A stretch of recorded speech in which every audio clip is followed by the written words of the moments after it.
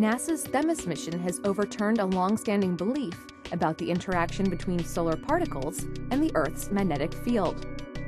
The Earth's magnetic field is like a giant bar magnet.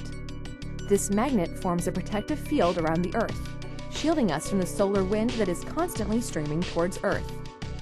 This shield is called the magnetosphere.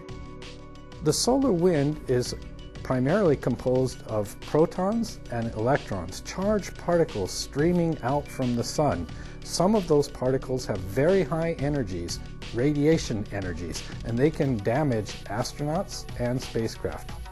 We are shielded by our Earth's magnetic field most of the time. However, a small fraction of the solar wind particles get into the Earth's magnetic field, are energized, and become the Earth radiation belts, which can damage spacecraft and harm astronauts.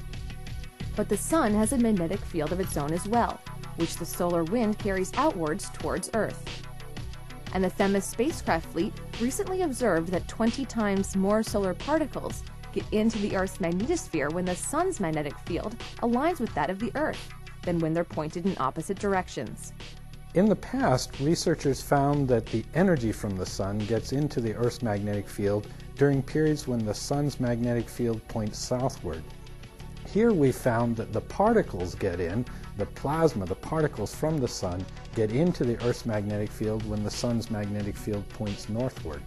For a long time, people have known that the location where particles and energy get into the Earth's magnetic field depend on the orientation of the sun's magnetic field, but they just hadn't realized how many particles get in for the northward orientation of the sun's magnetic field.